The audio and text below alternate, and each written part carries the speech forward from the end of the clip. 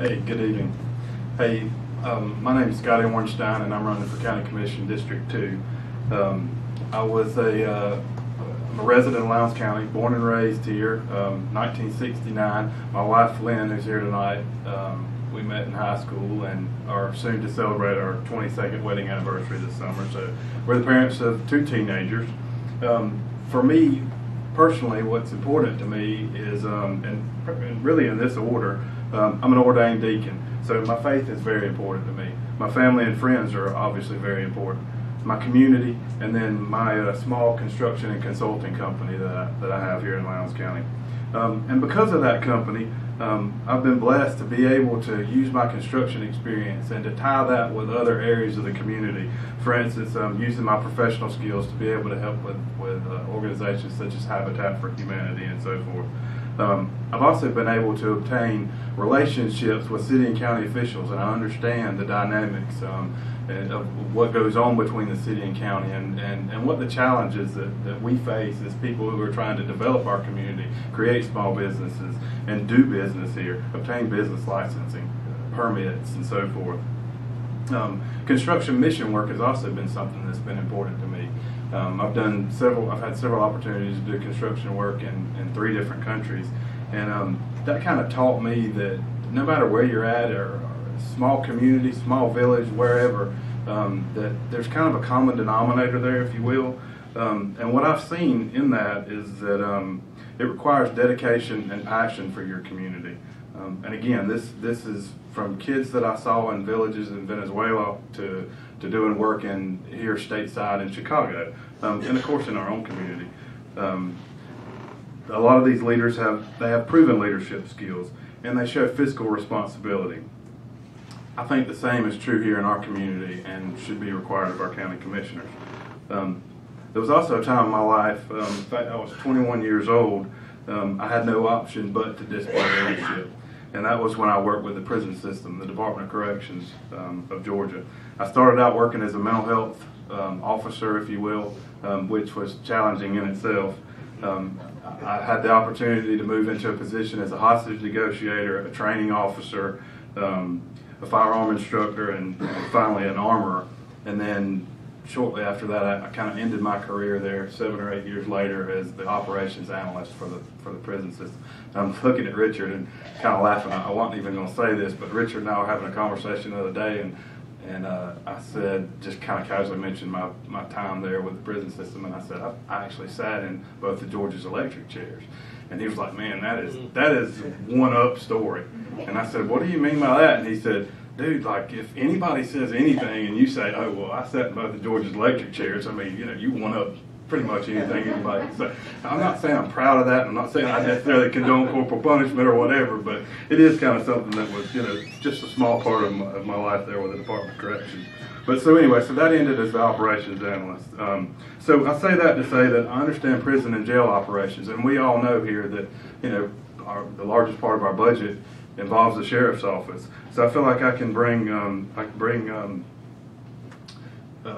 experience and know-how. I understand maintenance and facilities. I understand the fiscal and the physical accountability of the prison system. So anyway, so since beginning my career in construction, I've been president of Home Builders Association of Georgia. That was in 2007, and then also the Leadership Lowndes here in Lowndes County, as well as serve on the board of directors for Wiregrass Technical College.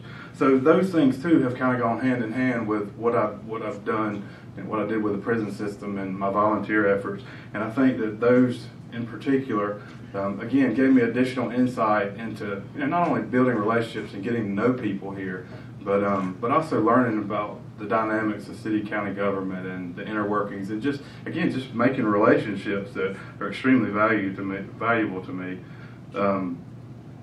So all in all,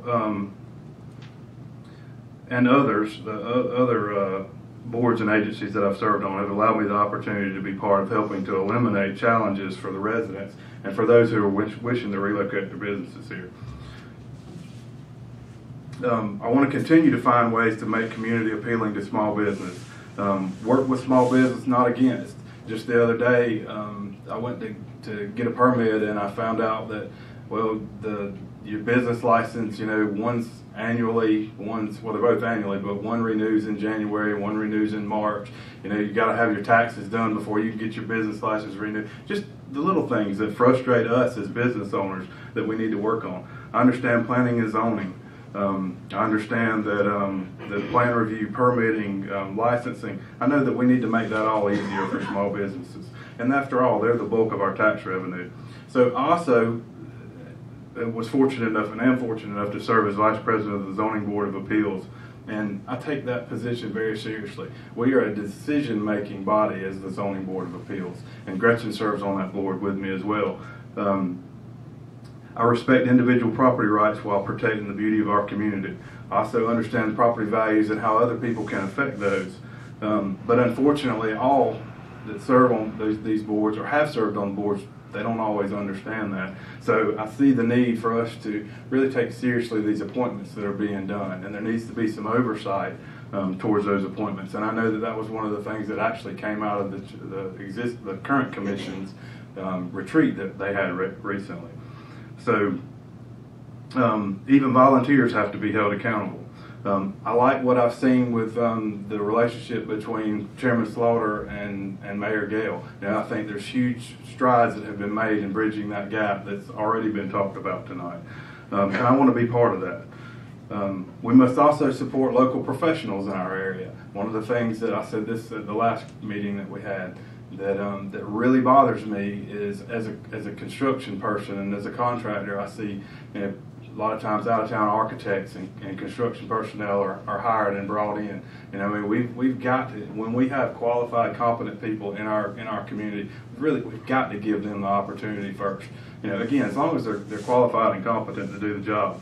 I also, as a small business owner, I understand, that part of my business is I have to display honesty and integrity and fiscal responsibility and all the stuff that, transparency. Those are all things that I have to do day to day in my business. I don't have a choice. I have to do those things in my business.